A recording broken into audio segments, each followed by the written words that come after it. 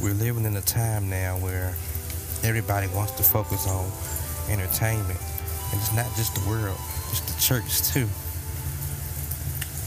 We've lost focus.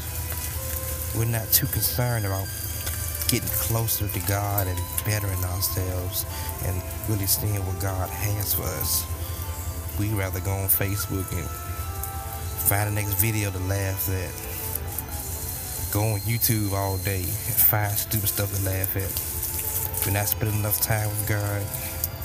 We're totally ignoring Him. And with the way the world is going, the way things are shifting, we have to pay attention to what God is doing, because God is about to make a move. And if we're not paying attention to Him, and if we're not spending time with Him, we're gonna miss the move.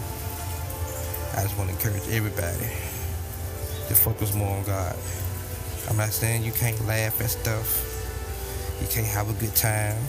Laughter is good for the heart. It's medicine for the heart.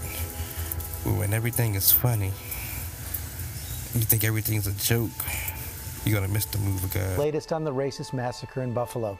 President Biden is heading there to meet with the families of the victims as officials release new details about the lives lost. Tonight, another mass shooting in America, this time at an elementary school where at least 14 children and a teacher were killed.